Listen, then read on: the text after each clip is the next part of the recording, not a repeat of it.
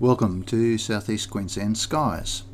Today I'm just going to be going through the following. It's 2 nights observing, in quotes, with a Canon DSLR. The aim was that I usually shoot single 30-second JPEG frames in order to do observations or electronic assisted astronomy out there in the field with a camera instead of using an eyepiece. But I am slowly heading towards more astrophotographic quality of those images. The 30-second JPEG frames allow me to do pretty decent, as you can see by some of my other YouTube videos, should you click on my channel and look around for those videos. But the aim is really to get even better quality and still to use the tools that I'm familiar with, which I'll detail in a second. So the aim was to learn the differences when shooting RAW instead of shooting JPEG, and also to learn how to stack and nicely stretch those images using the tools that I already know and am familiar with. Don't particularly want to pay a lot of money and start learning PixInsight, for instance. I just want to keep using my Astra Toaster and any other bits of software that I already own. Okay, the usual equipment is used. My Skywatcher HEQ5 Pro Equatorial mount. It's got the Rowan Astronomy belt drive modification to it, which I installed myself. It had on top of that mount the Skywatcher 200p, 200 being the millimeter size of aperture, in other words 8-inch, and it's an f5 Newtonian primary and secondary mirror reflecting tube, and at f5 it's 1000 millimeter focal length. It's unguided. I have bought an ASI 120 mono camera to guide, but I haven't started using it yet, and I want to push learning all these tools which I'm about to go through, and what I talked about earlier, how to shoot RAW and how to stack and nicely stretch those images. I really want to do it step-by-step process instead of jumping straight into shooting RAW, learning how to stack multiple images, learning how to stretch them in Astra Toaster, plus learn to guide, plus learn to get around all the foibles of areas of the sky where guiding might need slightly different tweaks in the guiding software, and so on and so on. Rather than jump straight into that, I want to just take it step by step. I'm using my usual Canon 650D full spectrum modified but uncooled camera. The Canon 650D full spectrum mod simply means it has no infrared filter. It's letting all IR light through, so if I take a normal photograph in the daytime with that camera, everything has a red hue over absolutely everything. There are ways around that, and one of them is to take a custom white balance with the camera, and if you do that and shoot JPEG, then the frames are automatically color balanced, which is why I was doing that in the past. So now I'm shooting RAW. I have to learn to get around that a different way, and I'll explain that later. I'm using my MacBook Pro, which was around 2008, 2009-ish, 2009, 2010-ish manufacture. Not quite sure when. Bought it second-hand. It's currently boot camped. It's not running OS X. It's boot camped with Windows 7 because Deep Sky Stacker runs on Windows 7. I have tried to use Wine Tools and other utilities to get it to run, but it needs to have full interaction between DSS and Astra Toaster, which is also only designed to run on Windows. So yes, while I can Wineify DSS by itself, it needs to Wineify DSS running in conjunction with DSS Live running in conjunction with Astra Toaster, and I haven't figured out a way to do that yet. So it's boot camp running Windows 7. The camera control, the actual gain or ISO, exposure time, and indeed the intervalometer side of it, which is how many frames to take using that exposure time and ISO, and the live view video feed is all done using Canon EOS utilities. Very easy, very simple to use, and it'll do me. Yes, people have suggested using others like Backyard EOS and APT and a few other things. Nah, I've tried them out there. Nah, not interested. I'll just keep using Canon EOS utilities. Very simple, free, comes with a Canon camera. And as you'll see by some of the shots, very, very handy. And it just saves frames in a folder monitored by AstroToaster. I'm using AstroToaster 2.05C, which is automatically loading and stacking frames and allowing me to do color adjustments on the fly from the very first frame. You don't have to take 9 shots, then wait for them to stack, then see the result. You simply start the intervalometer, and the very first shot that comes in, you can see it in AstroToaster and start to make the color adjustments. And while you're doing that, the second shot might come in, and so on and so forth, until finally, in my case, I took 9 frames. 9 frames further on, I stopped and just had a good look at what was going on and really tried to tweak the best out of it using the AstroToaster color adjustments. A bit more on that later. I was actually testing a new version of DSS in the background, and I found basically it used to be a 32-bit app, and now they've got a beta out, which is shown there, DSS Deep Sky Stacker 4.1.0 Beta 1. I think they've got a official version out now, 64-bit, and it actually, on my MacBook with all of the above software, it's actually about 30% faster than the old 32-bit. So 9 frames were opening in the old 32-bit, or sorry, not opening, were stacking, were being found, being stacked, and fully presented in AstroToaster. 9 frames 32-bit, around about 16 minutes. 9 frames in the 64-bit, around 11 to 12 minutes. So 30% faster, roughly. The site, and I should have said sites, there I went. First night, 8th of April, I went to Lake Wairarong, about an hour from Brisbane. The Brisbane to Gold Coast corridor's got around about 2.7, 2.8 million people in it, and it's over in the east of Lake Wairarong, so quite a lot of sky pollution over in the east, being roughly 50 kilometres as the crow flies from that 2.7, 2.8 million people corridor. Mugara Dam is about another 40 minutes further west away from that sky glow, and I shot there on the 13th of April. Both are Bortle Skies 2, magnitude 17 to 21, with Wairarong being around that 17.5, 18 and magnitude, and Mugara Dam being able to get to mag 21, although with my Canon cameras I don't get that much. So that's that bit. So straight up, a bit of a warning, you can't necessarily connect a Canon DSLR to your telescope and get the same kind of results as what you're seeing in the images that you see. I've got a very, it's a pretty fast f ratio, f5. There are some at f4, but they're a little bit harder to collimate. But the general rule of thumb is if yours is say an f6, the exposure time doesn't go up by sort of like 1/5, it goes up by 1.5 times the difference between f6 and f5.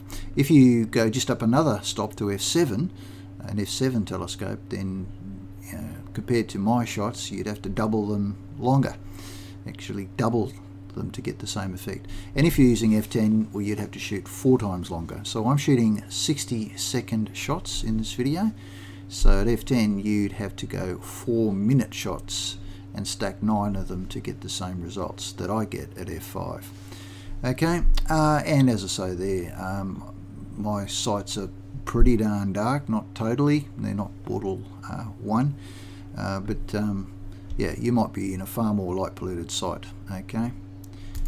Next, all images you see were processed live out in the field. As a matter of fact, they are screen grabs. So I'm clicking the shutter, and this is an old slide, apologise, I said 30 seconds. These were 60-second shots, ISO 800, and 9 of them stacked. Okay, but all the colour sliders are seen in the video. They're exactly what I shot them at because they are screen grabs. Okay, so that's it. Don't have to worry about all this stuff down here anymore. So I'll just leave that there and kick on with, I'll just going to discuss these because I'm not going to let you guys wait for 11 or 12 minutes to watch the stacking. So first up, this image, what's this about? This is showing, and let me just get to the maximum screen here. This is showing the Canon Live View facility. So over here, this is Canon EOS Utilities controlling the camera because it's a live video feed in what's called live view. It's 60 odd frames per second, I think it is. It is live video. You see Jupiter sort of in the image, bouncing, wobbling a little bit with atmospheric conditions, and you can see it's set to ISO 100 1/25th of a second, and all those settings do is kind of change how this live view is presented. It is a 5 times zoomed view, which is simply this button down here, and that was Jupiter on the night. So very clear, beautiful atmospheric conditions because it's been raining like crazy here, and all of a sudden one night it was crystal clear on April the 8th, and I took quite a few images on that day, and then it clouded over. It's been raining and windy ever since, and then on the 13th it just magically cleared up again until about 10:30, when once again it fully clouded over. You couldn't even see Jupiter, which is, you know, a very, very bright object. So yeah, I'm trying to battle in between the terrible weather that we continue to have through our autumn. Hopefully winter shortly will be better. But there you have it. That is a live view, direct 60 video, 60 frames per second video feed. If you understand what Canon Live View is, you'll understand what that is. So very, very beautiful atmospheric conditions on that night because the rain has got rid of any heat haze, got rid of any smoke haze, got rid of any dust, it's really cleaned the atmosphere up. It was a really wonderful time. Alright, so that was the first image. The first place I went to, this is the very first stack I took, and it's of the Omega Centauri cluster. I think it's the brightest in the southern hemisphere. So this was my very first go at these color adjustments. So what you see here is, in this particular case on this night, I had read a Clark Vision website where the guy goes into great detail about why you should shoot 1600 above the Sensor Gen website's noise level of all cameras. Now, I've normally in the past shot at ISO 800 with JPEG and got fantastic results, but I thought, what the hey, this guy obviously knows his stuff, I'll try ISO 1600. Later on you'll see the shots I took on the 13th of April were actually back to ISO 800, because straight away ISO 800 has half the noise of what it does at 1600. Not that you see much noise here, because that's why you stack. And you'll see here it's got down at the bottom of the image, it says it had stacked 9 shots out of 9 that were received in the folder. By the way, AstroToaster is totally non-destructive. The raw files are still in that folder. You can just pick them up the next day, copy them off, and use PixInsight or anything you like to stack them.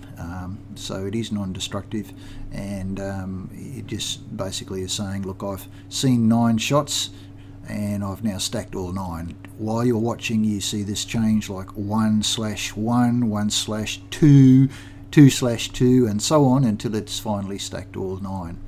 Okay, a little bit of a weird thing I noticed with the AstroToaster stacking process with the 64-bit. It keeps up, like getting up to like 7/7. Remember, I'm taking 1-minute shots here. So it basically keeps up right up to 7/7. And then it sort of goes 7/8. In other words, I've still only stacked 7, but I've now received 8 files. And then it goes 7/9, i.e. I've still only stacked 7 shots and now received 9. And it sits there for at least another 2 or 3 minutes before finally it catches up and goes stack 9 out of 9. I have no idea why, but it did it every single time. No idea why. If it had kept up, then 9 would have been stacked in 9 60-second shots would have been stacked in 9 minutes plus 1 for the last frame to stack, so 10. But it didn't. It didn't keep up. I have no idea why. So very first shot and very first color adjustments. And the very first thing I noticed is I had to whack the brightness level almost completely hard over to the left. And I probably went a little bit too harsh on it, because you can see it's, yeah, it's a bright image, but it's not absolutely sparkling like I often get with my JPEG shots. And I also noticed this later with the nebula, by the way. The JPEG shots in the nebula were far more blown out in the past, and it was a lot smoother, less, I don't know, I wouldn't say less dynamic range, but yeah, in my JPEG shots, this core region is almost, you know, you can't see individual stars in there. Kind of the difference between RAW and JPEG. I guess the JPEG conversion just sees this as a massive bright in the core, and it kind of gives it almost a three-dimensional effect actually out there in the dark. But nevertheless, with with RAW, I've had to drop the brightness way over to the left. And I noticed in the old 32-bit version, I didn't have to go that far. This, remember, is DSS 64-bit version. So a little bit odd, I don't know why that is. Alright, so again, just looking at the slider, on my JPEG shots I'd have it right in the middle, its default position.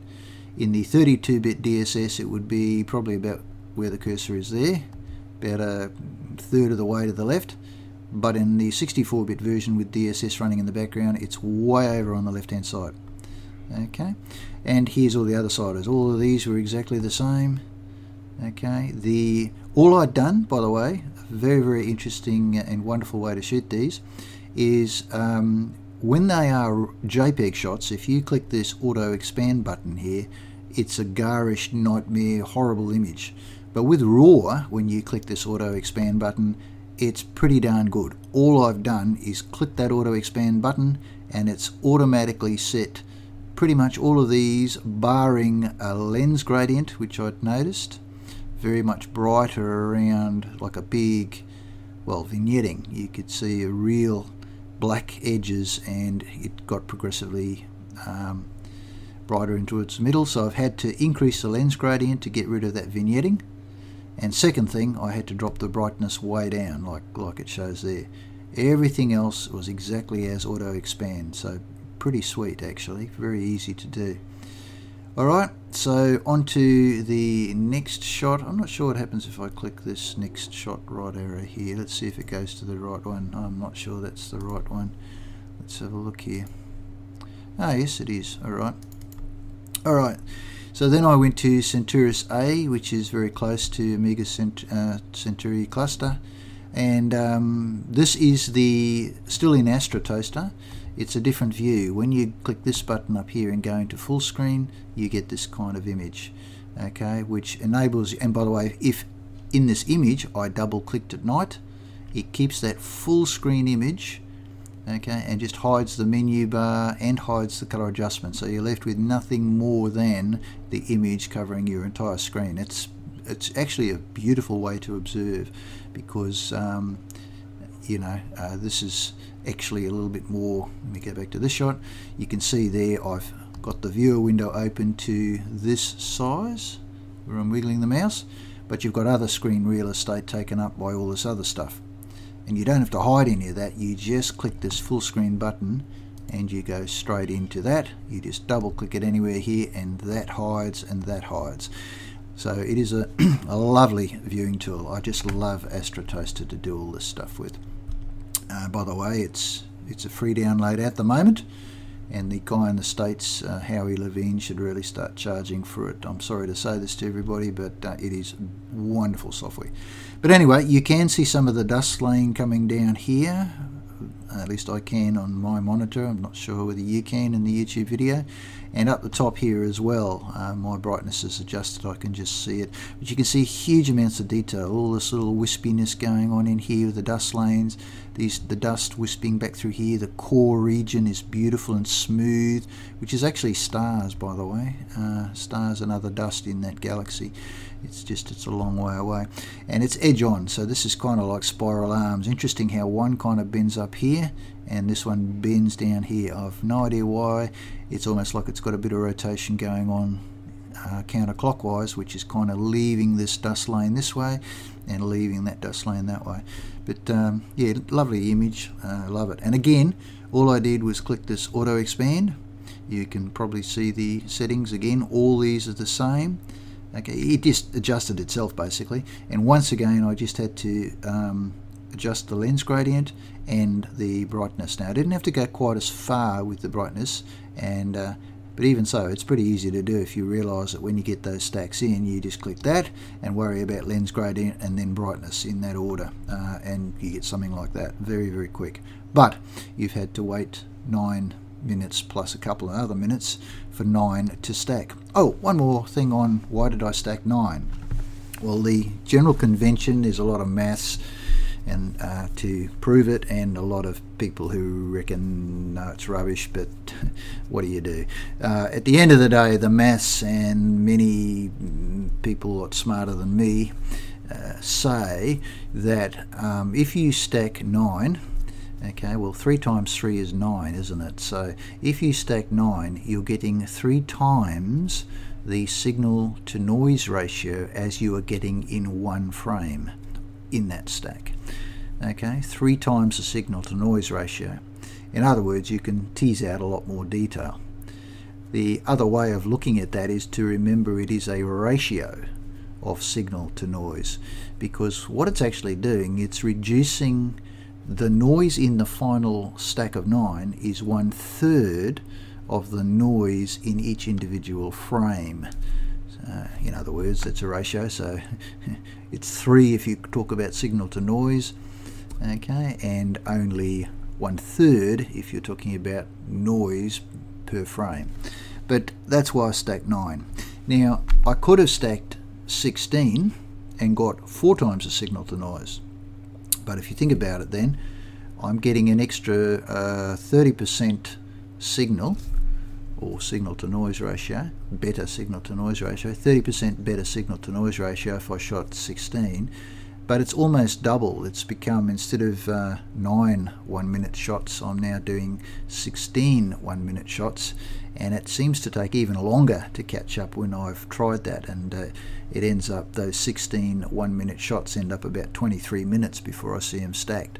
So in other words, I'm going twice as long before I see the final result to get a 30% slightly better signal to noise ratio. So I just went, nah, stuff it, not prepared to wait the time, especially given I was constantly battling cloud coming and going. So in the end we just stacked, I just stacked 9. Okay, next shot. This is M83 Galaxy, again close by to all those areas where seem to be less bothered by cloud and stuff in the sky down here in the southern hemisphere. M83 is above a whole bunch of sky glow down here, by the way. This is pointing towards the eastern Brisbane to Gold Coast corridor of 2.8 million people, but it turned out fine. Now again, I was still shooting 1600, still shooting 9 shots. And you can see here, this again is the full screen real estate. You can see it was bold because I was setting 60 seconds times 9 in the intervalometer, which is this little thing here. But there you go, that's M83, and I zoomed in on it, and once again this is now the full screen view, and I've zoomed in on it, and you're starting to see detail. Now I will later on show you this image, which was my first go at this using stacking and all of that, and at ISO 1600, and I'll show you the equivalent image. I shot it again the next night, or the 13th, with ISO 800, and you know, so forth. By the way, you can see star trailing happening here, and what had happened was the battery, when I saw this, I checked the battery level in the Skywatcher, and for some reason my big dry cell, even though I charged it, trickle charged it overnight, it was, after just a few shots, like all those other shots, all those other images that I showed you there, it was already starting to tell me that it only had 12.2 volts. And with those big dry cells, you're supposed to actually stop using them at that point and put them on charge. So I don't know why, but the overnight charge, I think one of the cells has dropped or something in that battery. Anyway, so I put another battery on, another couple of batteries, and you'll see later on they're not quite as blurred. But that star trailing that you can see like here is probably accounting for why this isn't such a great sharp shot. Okay. Next one, even more zoomed in, but again you can really start to see these oblong star trails where it just didn't quite have enough juice to go. Not going to harp on about that one. It's just zoomed in, which is this button right here in AstroToaster. Alright, this was with a new battery on, and this was Sombrero. Again, first automatic stretch and muck around, and then I zoom in on it, I believe. Here we go, there we go, zoomed in. So pretty sweet, etc. And as a matter of fact, I'm pretty sure I had the battery on, but I do see little star trails going on there. It was obviously at some point that I did change the battery. Now, Markarian chain. I just thought, oh well, I'll start. Everything else was pretty bright. I thought I'll go onto some faint fuzzies. These are all around mag 11 to mag 13, so pretty dim, but also pretty much at the extremity of what I've ever taken using the Canon DSLR. It's an uncooled camera. Oh, another thing about that, by the way, it's an uncooled camera, and yet there are no hot pixels in here. And the reason is I used a trick again from the Clark Vision guy, so kudos to him. When you are using the Canon DSLRs, there is a menu option to do a manual sensor clean, and what it does is it vibrates the sensor to get rid of any dust off of it at that time. But more importantly, Clark Vision says it remaps the hot pixels up to that point. When you turn it all off, it goes back to the factory default hot pixel map. But if you still have the camera on and you do that sensor clean, it remaps hot pixels. So I did exactly that. Before I took each, went to the next target, I simply, unfortunately I had to go to the back menu. I couldn't figure out how to do this over here in Canon EOS Utilities. I went to the back of the menu, LCD screen at the back of the camera, and I physically had it locked into that menu option to do sensor clean, and I simply said do a sensor clean, and you hear the camera buzz a little, and you don't turn it off, you just leave it on and you start shooting. And none of these raw shots I found any hot pixels, and yet it was taking a 60-second shot with about a 5-second break, and then another 60-second shot, and it was just going continuously. And there are, right even at the end of the evening, there was no hot pixels. So that is a fantastic tip. I'm really impressed with that. Staggered, in fact. My JPEG shots used to always get hot pixels, and apparently, yeah, it doesn't apply that to the in-camera JPEG conversion. Mr. Clark Vision says that. But it certainly applies it to the raw file that comes out of the camera, vis-a-vis this example right here. Okay, so a wonderful way to not bother about buying a cooled camera, just use a DSLR post, I think he said 2008, that has that feature to remap, something like that. But anyway, there you have it. You can still see some little bits of colour in some of these galaxies. I know that one is quite a colourful one. There is a tinge of the orange and reds in it, and you can see here saturation of 18. Now on the 13th I actually bumped that up even further, because I started to realise that, well, you can see it in the next shot, when I started to shoot colour nebula, I thought, you know, that's not really popping enough, it needs more saturation. So more on that in a second. But yeah, very nice image, and again, that's the full screen with all the real estate, the full screen grab. The next shot is just using that full view feature, so that's what you'd see out in the screen at night.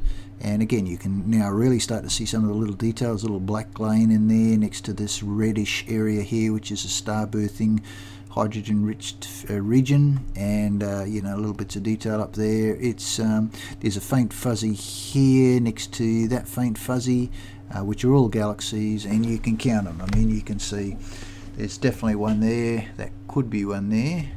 There's another one there. Then there's this one, this one, this one, There is actually one behind here which I saw when I double clicked and got rid of this adjustments window. There's one there, there's a tiny one underneath it, there's one right there, there's another one there, another one there, another one there, there's this one. This is the cat's eyes. If you turn your head at 45 to the left, they kind of look like two cat's eyes, and in the dark you could actually see this faint there's actually a faint wisp from this galaxy, like a wisp. So that, by the way, that's another thing I should have said at the onset. These screen grabs don't, they always, every screen grab I've ever done seems to not produce the right brightness of image. It's really odd. Anyway, continuing on, yeah, faint fuzzy there, I think I said. Another faint fuzzy down here, another faint fuzzy there. So it's captured a lot of these magnitude 11 to magnitude 13 images. On to the next one. Right, here we go. Started to shoot some bright nebula. Now, my personal preference, and by the way, this is still stacking. Alright, this is actually my test shot, which is shown on here, believe it or not, at ISO 12800. And it's still very clean, very little noise in it. And by the way, 12800, I think it was like 8 seconds, so that's what I got. So it's still stacking, and I wanted to show you that even at very high ISOs, that raw image converter that Astrotoast is using, or maybe it is the Deep Sky Stacker backend at 64-bit, I don't know, but that is a very clean shot for ISO 12800. In JPEG, this is very pixelated and grainy. And again, all I did, auto expand, let it do all of its settings, and this is where I started to notice some things creeping in. I had to increase the red slightly, which is to the left here, in order to see something. And I thought, gee, that's a bit odd. Well, you know, this is normally very brilliant red. It really pops. So I am going to have to learn to tweak a few more of these sliders to get something nice, but that's still very nice. To the point you can see Bock globules here going on. Okay, so yeah, that is an unstacked 12,800 image, which is just staggering. Yeah, I couldn't believe it, so I grabbed a quick screen grab.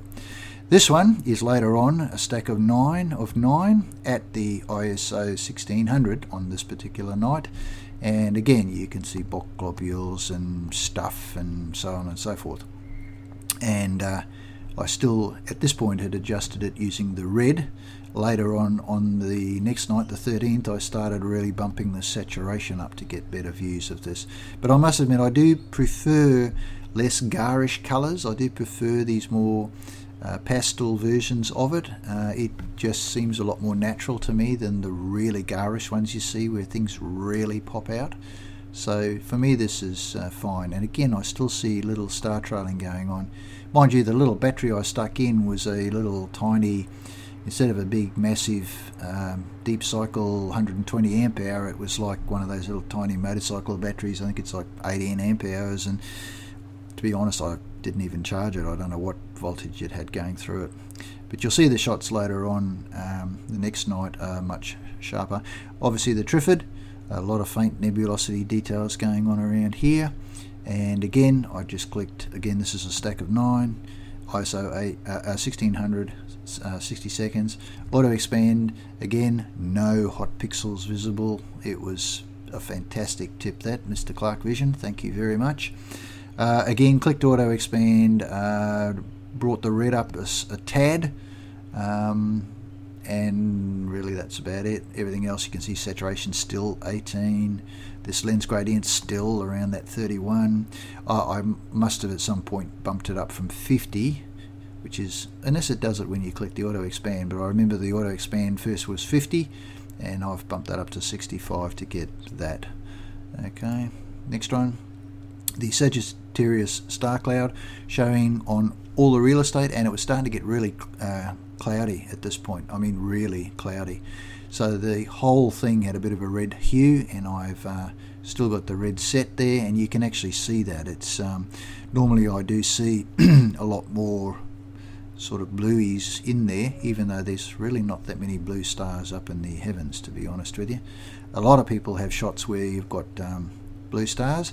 Blue stars only account for less than, I think it's about less than 1% are blue stars, or even light blue stars.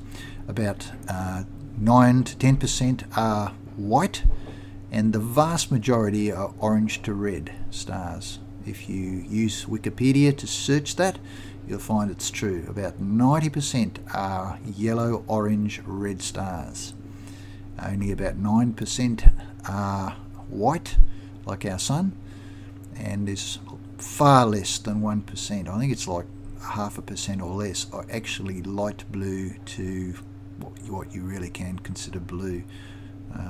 So be very aware of that when you start mucking around with your colour hues and a modded camera or any astrophotography. The majority of the sky is yellow, orange with white. 90% of the sky is yellow, orange, or red, orange, yellow, white, and a very tiny amount, well 99% of that, and a very tiny amount, less than 1% of blue. Anyway, on to the next one. A close-up, widescreen, and again, yeah, it's starting to get and I gave up after that point. My mistake, maybe I did this one. What's this, 1239? What's this one? Back again, 1210. No, I did do another one. I did that one, which is the Omega Nebula, or sorry, Eagle Nebula, and again, a bit more red, and I'd started to muck around with saturation and other things at this point. Not a bad shot. Shows the full real estate. Onto the next image, which is the full screen version with the color adjustment window shut down, just to have a bit of a look. And again, I can see some star trailing in this direction, probably that motorcycle battery also, not a lot of power. Excuse me. Right, this is the 13th. This is the next night, about a week later, and totally weird, totally weird. As I said, we had to finish up at about 10:30. It was totally clouded. We couldn't even see Jupiter at that site with our naked eye. I mean, you couldn't see anything. And that was kind of my judgment each night, is how good are the sky conditions. So this shot was pretty much extraordinarily red. I really struggled trying to figure out how to get this to an appropriate redness. I spent quite a bit of time moving, as you can see here, the saturation and indeed the red slider here, and it's not a particularly great image. You know, I really struggled because there was like a light, serious, high cloud haze over absolutely everything. But it is what it is, there it is, and it was great learning experience and fun to fiddle with these sliders under those conditions. Next thing I shot was in a nice clear part of the sky, around that M83, same one I shot the previous week on the 12th or whatever it was. Sorry, not the 12th, whatever it was, the 8th of April. So you can see here, nice and steady, nice and fine, full real estate. And once again, I just clicked auto expand, but this time, have a look at this. I had learnt via that previous evening, last few shots with the nebula, to start playing with saturation. And when I bumped saturation up there, lo and behold, I started to get a lot nicer colours of what this thing really looks like, with the blue dusty reflection nebula areas of dust in its arms, and with little red magenta-y areas which are the starburst areas within those spiral arms. And I've got good star colour. I've got mainly whites and so forth. To get it, I had to really play with red, green and blue. These are all away from its default values of 10,000. As is that saturation, but the expand is just like when you've clicked the auto expand, it goes straight to there. And I once again was using my around 30 to 35 lens gradient to get rid of it with this particular scope and this 23mm censored Canon.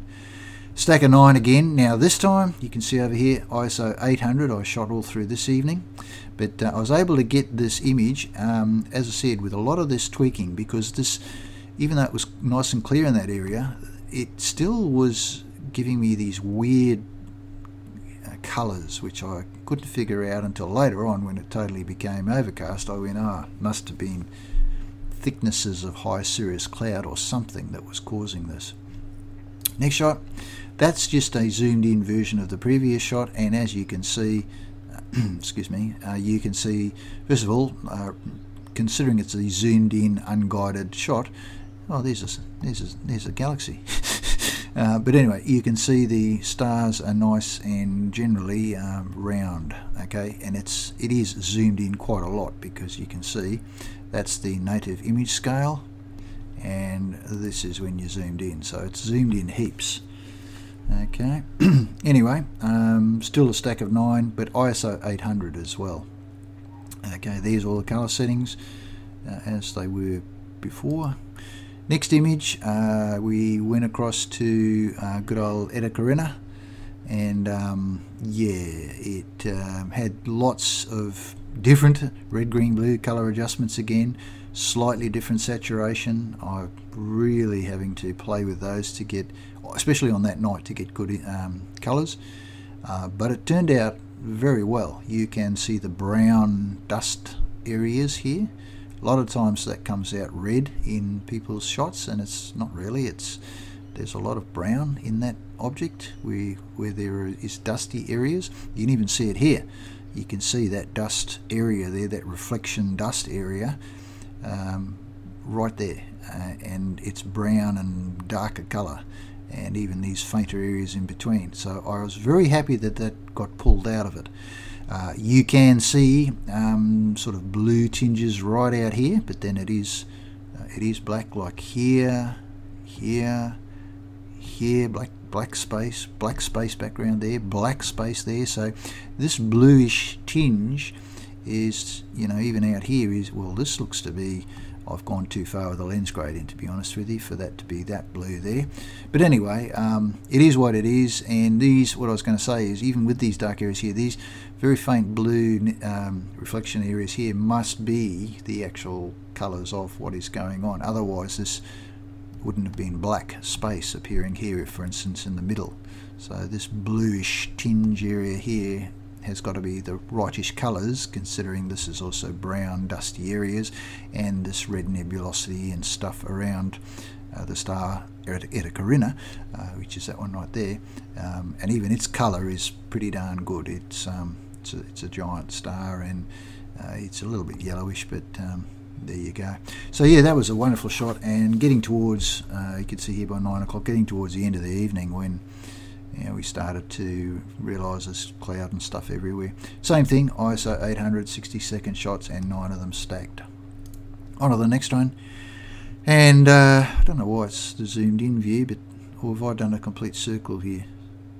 Might have gone full cycle.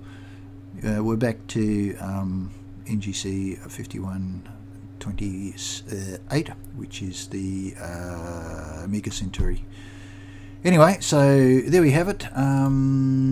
Yes, we've gone full circle. So that was the viewing for that evening and the learnings, and a bit of a different video. Like I said, I'm not going to have you guys sit there for 9 times 9 shots for all of that, and hopefully you would have gained a bit by my blabbing as I went along about the sorts of things I did and came across when I was experimenting with the stacking and so forth. So thank you very much for watching. Subscribe. I've got lots of videos of little helpful how-tos and very short exposure astrophotography, well, EAA really, not astrophotography, observing with the camera, and I'll be doing a lot more in the future. Particularly one I want to try in the future is, I have a video on my YouTube channel where I've used Deep Sky Stacker Live to live stack, not AstroToaster using it, but just straight using the Canon EOS utilities to drop into Deep Sky Stacker Live to stack, and from there straight into Lightroom. And the reason Lightroom is a real attraction is it has a fantastic noise reduction tool and a fantastic anti-vignetting tool. So when I saw that ISO 12800 shot being so smooth in AstroToaster, I thought, and that was a single image, I thought, wow, I'd really like to shoot ISO 400, say 4 seconds or 8 seconds, and just stack 4 of them to get twice the signal to noise, and try it for outreach, because 4 8-second shots stacked almost immediately on, that's how quick DSS Live is by itself, and almost immediately stretched. As a matter of fact, you can apply a preset save stretch in Lightroom, would make EAA fantastic. As a matter of fact, I could probably just go that 8-second ISO 12800 shot and denoise and vignette it and be done, straight into Lightroom, and I'd really like to try that out, so watch that in a future video. Thank you very much for watching. Sorry for the length of the video, but lots of information in it. Cheers.